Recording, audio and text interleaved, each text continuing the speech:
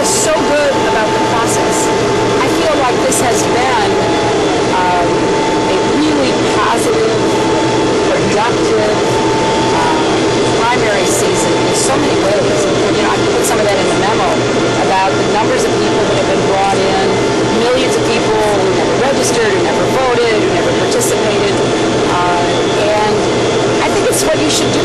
Now, maybe we could make it more sensible, obviously, but given the rules we had, I feel really good about going through the weekend. We'll see what the Rules and Bylaws Committee does with Michigan and Florida. We'll see what happens in Puerto Rico, Montana, and South Dakota, and then we'll see where we are.